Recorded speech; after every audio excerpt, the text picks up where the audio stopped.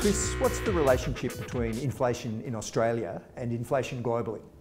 Oh, inflation in Australia and inflation globally is fairly heavily linked. If you think about the last several decades, we've been moving towards a globalised system, manufacturing and supply chains, but also labour pools are quite global and mobile. So if you think about some pressure emerging in one part of the world, it quickly gets washed away by a reallocation of resources. So inflation dynamics in Australia and the rest of the world are very strong.